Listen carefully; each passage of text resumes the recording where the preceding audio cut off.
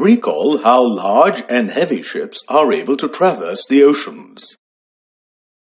Let us learn about the principle explaining flotation. The boy seems interested. Let us follow him into the museum.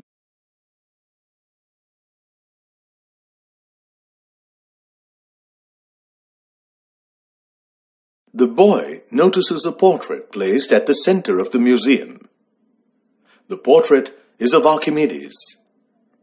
Archimedes noticed that when an object is placed in a liquid, the object displaces some liquid.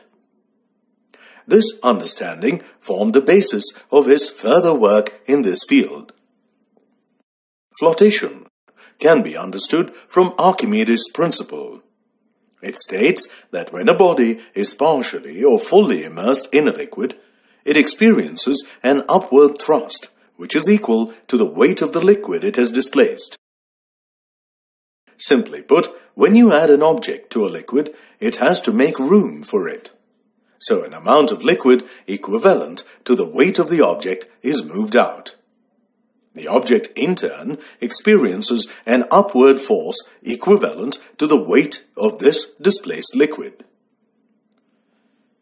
Can you think of any examples where you have noticed a change in the level of liquid after adding a solid to it?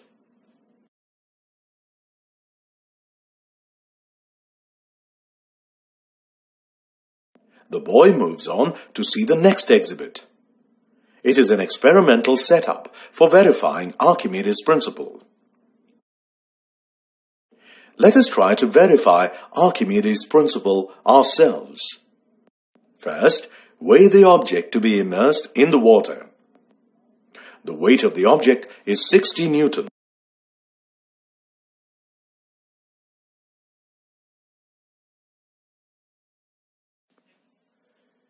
Now immerse the cube in water.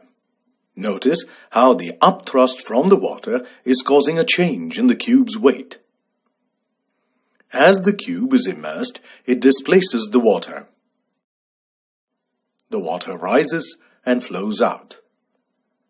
The water is collected in a beaker. This beaker is placed on a different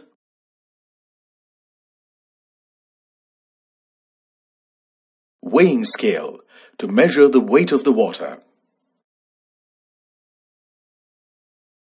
Notice that the weight of the water displaced by the cube is 20 Newton. Now recall Archimedes' principle.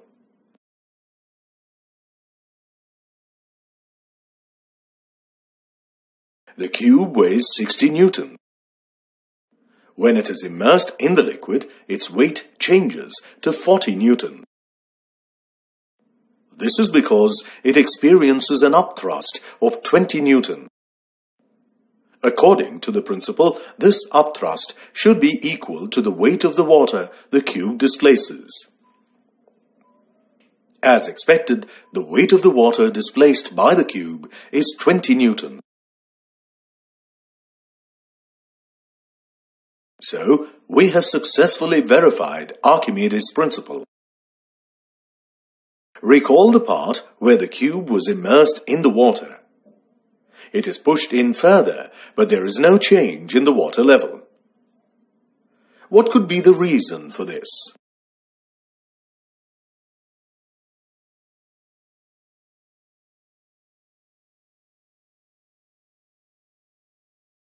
Submarines use Archimedes' principle. Here is a model of a submarine. The hollow borders shown here are known as ballast tanks. The submarine regulates the ballast tanks to descend to the seabed or rise to the surface of the ocean.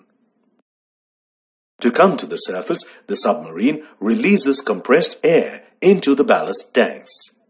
This pushes the water out, and the submarine becomes lighter.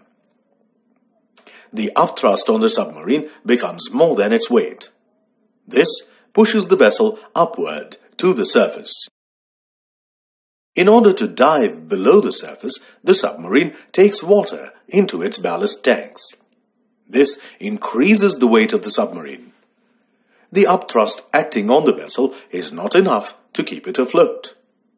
The submarine sinks into the water.